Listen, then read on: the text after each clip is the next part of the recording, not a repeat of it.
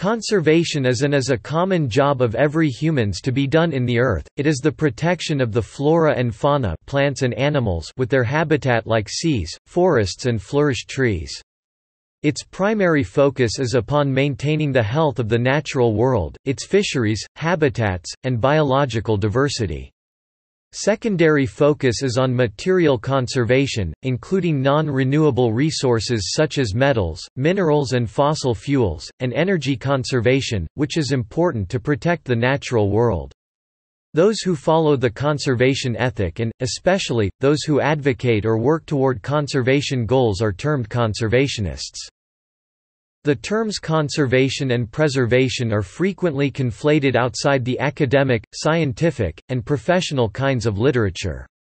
The U.S. National Park Service offers the following explanation of the important ways in which these two terms represent very different conceptions of environmental protection ethics. Conservation and preservation are closely linked and may indeed seem to mean the same thing. Both terms involve a degree of protection, but how that protection is carried out is the key difference.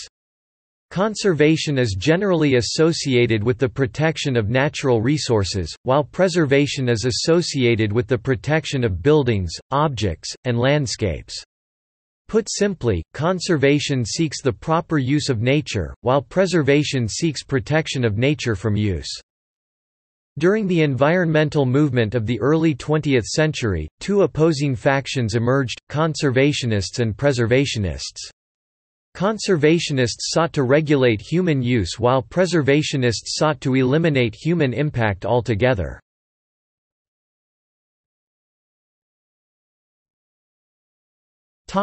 Introduction. To conserve habitat in terrestrial ecoregions and to stop deforestation is a goal widely shared by many groups with a wide variety of motivations. To protect sea life from extinction due to overfishing or climate change is another commonly stated goal of conservation, ensuring that some will be available for future generations to continue a way of life. The consumer conservation ethic is sometimes expressed by the 4 Rs: rethink, reduce, recycle, repair.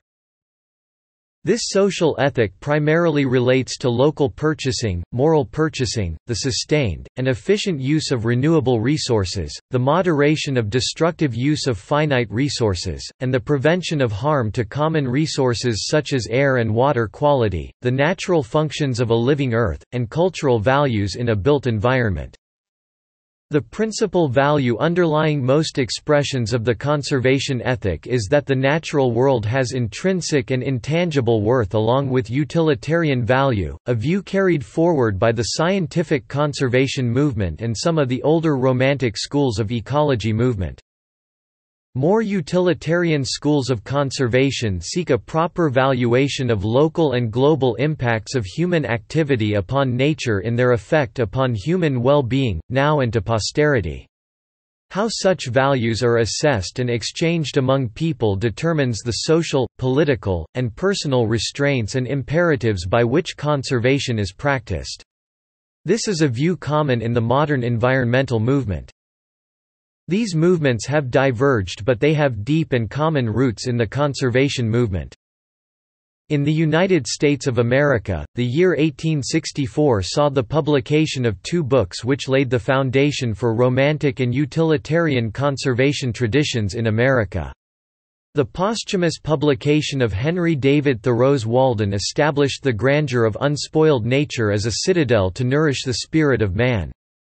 From George Perkins Marsh, a very different book, Man and Nature, later subtitled, "The Earth is Modified by Human Action," catalogued his observations of man exhausting and altering the land from which his sustenance derives.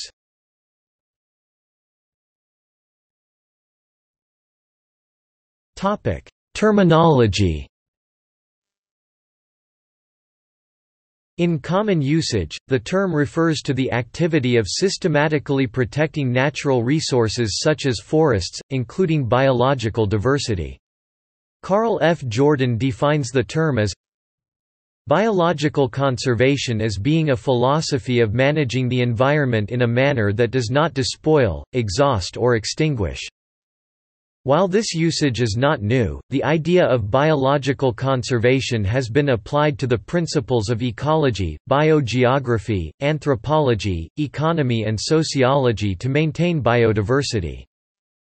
The term, conservation, itself may cover the concepts such as cultural diversity, genetic diversity and the concept of movements environmental conservation, seed bank preservation of seeds.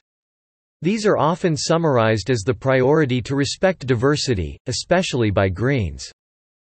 Much recent movement in conservation can be considered a resistance to commercialism and globalization.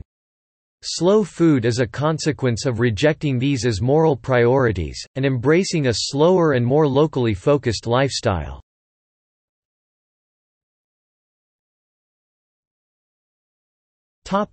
Practice.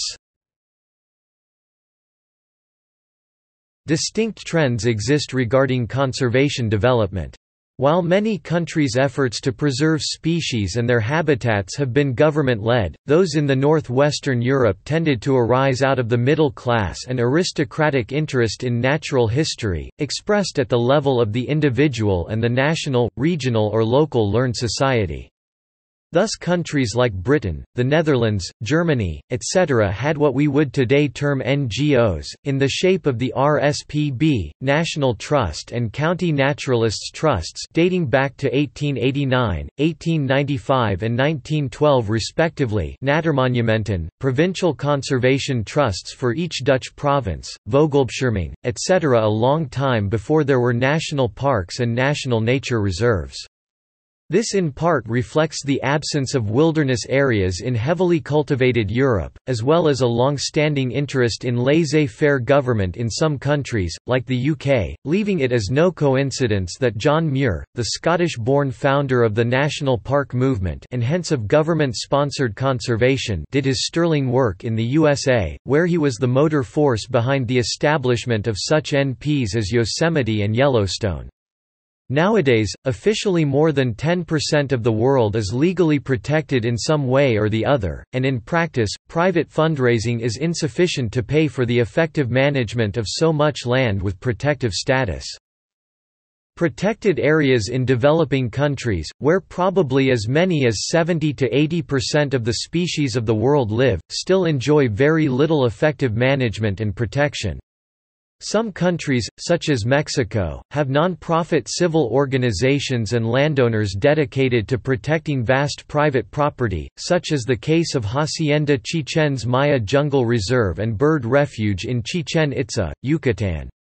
The Adopt a Ranger Foundation has calculated that worldwide about 140,000 rangers are needed for the protected areas in developing and transition countries.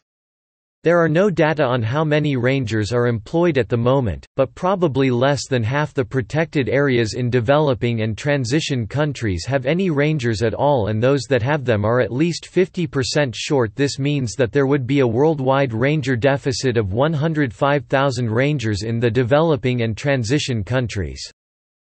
One of the world's foremost conservationists, Dr. Kenton Miller, stated about the importance of rangers.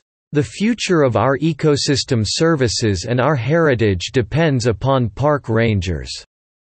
With the rapidity at which the challenges to protected areas are both changing and increasing, there has never been more of a need for well-prepared human capacity to manage. Park rangers are the backbone of park management. They are on the ground. They work on the front line with scientists, visitors, and members of local communities. Adopt a Ranger fears that the ranger deficit is the greatest single limiting factor in effectively conserving nature in 75% of the world. Currently, no conservation organization or Western country or international organization addresses this problem. Adopt a Ranger has been incorporated to draw worldwide public attention to the most urgent problem that conservation is facing in developing and transition countries, protected areas without field staff. Very specifically, it will contribute to solving the problem by fundraising to finance rangers in the field. It will also help governments in developing and transition countries to assess realistic staffing needs and staffing strategies. Others, including Survival International, have advocated instead for cooperation with local tribal peoples, who are natural allies of the conservation movement and can provide cost-effective protection. See also